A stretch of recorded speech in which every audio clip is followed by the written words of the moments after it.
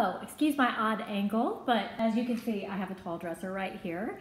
So, and you can tell, I call him Sully because of the bright colors that are on here. And I've already had requests to know, oh my gosh, what are you gonna do with that? How are you gonna do that? How do you blah, blah, blah. So I'm gonna kind of show y'all today. This is the base. I primed it, I put the pink on, then I put a brighter blue on, and then I put a Prussian blue over the top of it. And so now I'm ready to start with the other two, the top colors. And I don't know if you can see, I'm gonna use this transfer from Redesigned by Prima, which is so pretty. I love it. I know people are out there going, what in the world are you doing with those wild colors? So now you see. So what I'm gonna do now, the first one I'm gonna use is gonna be my Wise Owl anchor because I want it to be a little more blue on the bottom. And then I'm gonna go over the top and kind of drip down with some more Prussian. So let me just get my cans open here.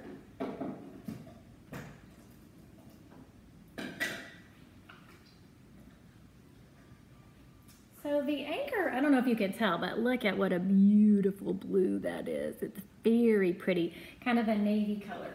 So because I want this to be diluted, I'm gonna use my trusty water bottle. And I'm gonna spray first the area that I want because I don't want it to be a solid. And then I'm gonna kind of go over it and just kind of work it.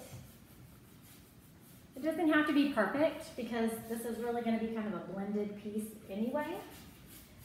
So I'm just kind of slapping it on there because I'm gonna do a few more layers and then I'm gonna wind up sanding so some of the colors will come through. And I like to use the stuff on the lid because I hate to waste anything. So as you can see, I'm just getting it wet. And then I'm just quickly going over it with a little bit. And with your water and your blending, the beauty of Shabby furniture is that you really can't mess it up. You notice it's a little dry, just add a little water. Particularly when you want the undercolors to come through, you just want a thin layer of that color. Ooh, that's really pretty. I'll show y'all a close-up when I'm mostly done, but this is gonna be really pretty. The water dries pretty quickly, so you wanna just make sure that you've got your water bottle handy, and then you just kinda put it on there. If you feel like it dries in a little lumpy patch, just spray a little water on it. This is chalk mineral paint, so it is great.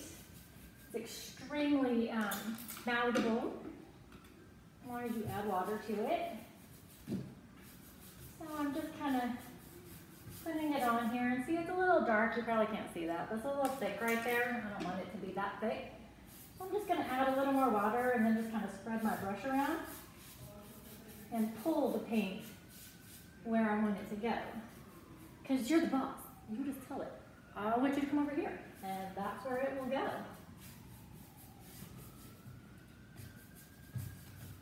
And I'm going to put the transfer on there, but I do want some of the blue to show through. So now I need to get my can. Now, a lot of professional people who paint for a living will say, don't use the can, and really you probably shouldn't because what will happen is it will gunk up all around the edge. I use mine pretty quickly, so I do what I want. And when it gunks up and I can't get it closed, then I have nobody else to blame but myself. So, this is not going to be perfect. I want my other colors to show. So I'm just quickly getting it wet and putting my top, the navy that I want on it.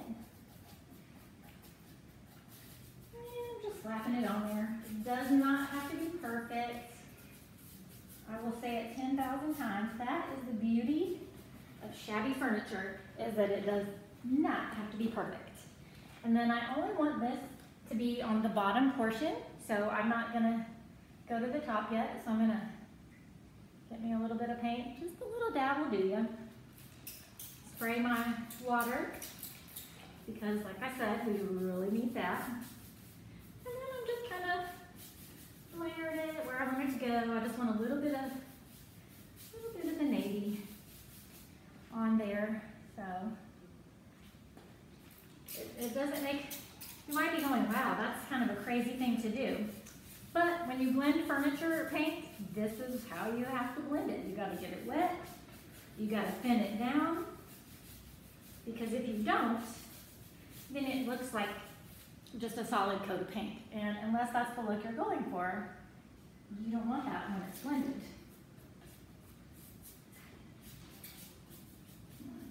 A little bit of glue here on the back. Just give it a little character. All right, so I'm done with that side. And the water sometimes beads up, so with your brush that's mostly dry, just kind of rub it so you don't have any of those little water spots, because those are really irritating. If you let them dry like that, you will always have them, or you have to sand them out, and then you have bald spots, and it is really, really aggravating. So with your dry brush, just kind of go over it. Again, that's the beauty of Shabby. You can't mess it up. So you just kind of put it, make it where it stays pretty. I'm going to come over here and I'm going to do the other side of the bottom of the dresser. Ooh, I don't want that water. A little bit of paint on my brush. Smack, smack, smack, smack and smack. That's all I'm doing. And just kind of blending it where I want it to go. Ooh, a little bit of water. Remember, there's no such thing as too much water. The water will dry. It just helps you to make your paint look like how you want it. So you are the master of the brush. A little more water. You want to paint the legs. Ooh, so pretty, so pretty. And I still want the pink and the bright blue. I still want all of that to kind of shine through. So that's really why I'm thinning it, because if you don't thin it, it's not going to work. All right, so I got the navy, little blue on the bottom. So you see just a little bit. That didn't take me long at all. I used just a little bit. Now I'm going to go onto the Prussian blue, and I'm not going to change my brush because I'm blending. So it's not really going to matter because it's going to mix up together anyway. So, ooh, this one is watch or leave, but I think it'll work. So this is my Prussian blue. You can't see because I use it a lot. It is such a pretty jewel tone color. And every time I paint something in Prussian, which is what I did the mermaid couch in, I didn't do a video of that, but that's where I got the most requests. Oh, you should do a video. That was awesome. How do you do it? So I am looking for a chair that I can make into a mermaid chair to kind of match the couch. Now this was the 50-50 of water and paint, so I'm not going to use my spray bottle because it's already very thin. So now what I'm going to do, because it's already pretty, okay, well you know what, it's not quite as thin as I would like. So I'm just going to spray my water, and I'm just going to get my paints, and I'm just going to go at it. And again, I want the colors to shine through, so I'm going to use more water to pull it away from what I've done. You notice I'm doing it quickly. This does not have to be perfect. You can't mess it up. You just slap it on there. That's a little dry, so I'm going to need a little more water just to kind of get it where I want it to be. Ooh, I'm liking it already. Oh, it's so pretty, so pretty. All right, and I just want to make sure I can still kind of see my colors through there. I can. I'm going to add a little bit more water because I really want that pink to pop through. So I'm just going to get the brush wet and kind of what we call pull the paint away. So I'm simply thinning the Prussian. And then I'm moving it down here because I don't want to waste it. And I don't want it on my brush.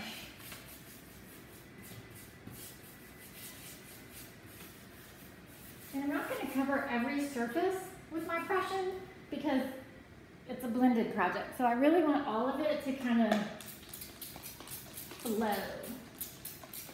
So it's just going to be one big piece. So I'm just going to get a little bit more. And I'm just using big slappy strokes.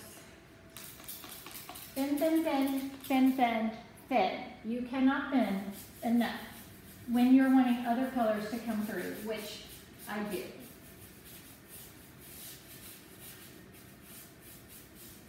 So I'm pulling it away. And this actually uses very little paint because you're doing thin layers of each one. So it's really pretty. And it does not actually cost a lot to do something like this.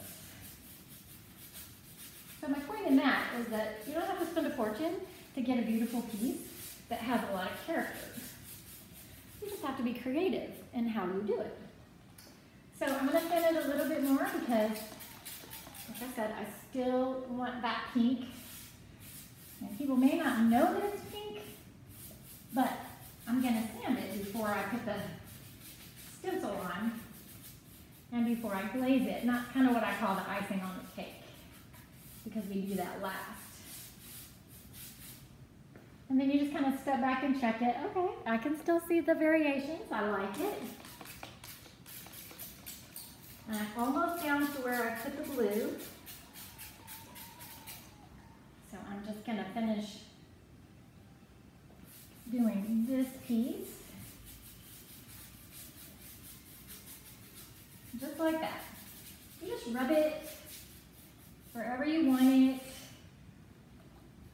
Real thick right there when you first put it on. So I want to pull it. And then I want to go over where all of my water is dropping because it's going to bead up. Like I said, I'm telling you, I'll tell you again, you won't like the beaded effect. You're going to be like, oh, that dresser is so pretty, but what's that? And anybody else that comes looks at your dresser, they're going to be, oh, I love that dresser, but what's that? So, again, your brush is your tool. You are the master of the brush. The master of the brush.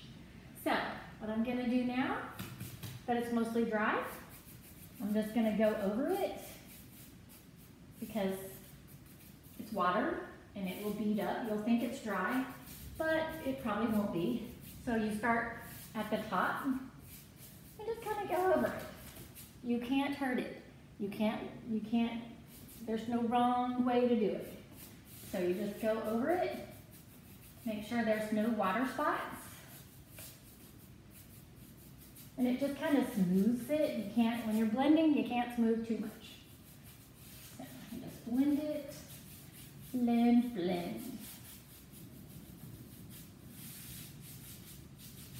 Just like that.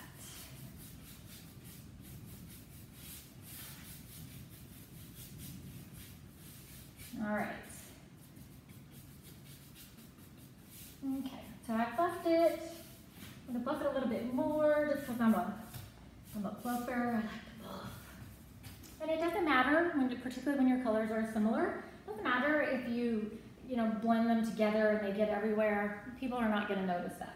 What they will notice is if there's drips, if there's spots, if it's not blended well and it's obvious. People will notice that. So you just want to blend, blend, blend, blend, blend. So this is going to be the main. I may put another coat of blue on it, and I may put another coat of the other blue, but I don't know. I'm gonna let it dry for a little bit, and then we'll look at it and see what I think. That's the beauty of shabbying furniture, is that you decide what you like. So for some people, that might be enough. I'm not really digging it, so I'm gonna let it dry and put a little more paint on it, and then see.